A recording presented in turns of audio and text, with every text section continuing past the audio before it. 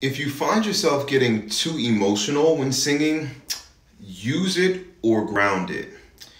So if we have, here I am, looking in the mirror. Let's say the emotions take over and you feel like, ugh. Sometimes it's very powerful. I'm gonna be a bad actor here, but just stay with me. Sometimes it can be very powerful to hear I am looking in the mirror. Sometimes stuff like that can work. Now, sometimes it can't. Sometimes it can't. One of the things you can do is ground yourself more firmly in your body.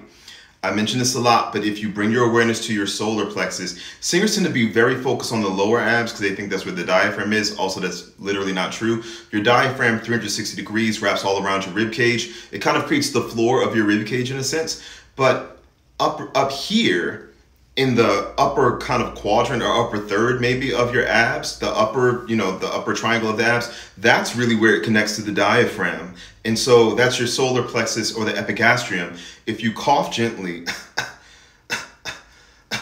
you can kind of feel that, right?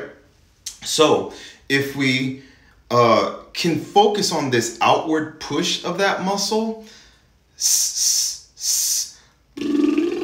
I like to use S's and Z's and lip trills to kind of feel a very organic what that feels like so that we're not bearing down on it, but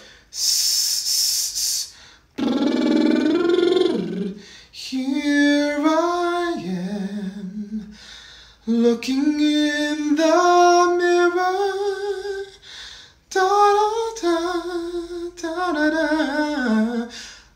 I think of it like this. The solar plexus, if we can learn to tap into it and ground ourselves in it, feeling a firm connection to it, it's like holding on to a guardrail or like whatever. If you've ever taken a train anywhere, in a New York subway or Atlanta's airport, if you hold on, the train is going to keep moving. Your emotions are not the problem, and I don't want you to see them as such. We just want to be able to steady ourselves in the midst of that storm. So use it or ground it.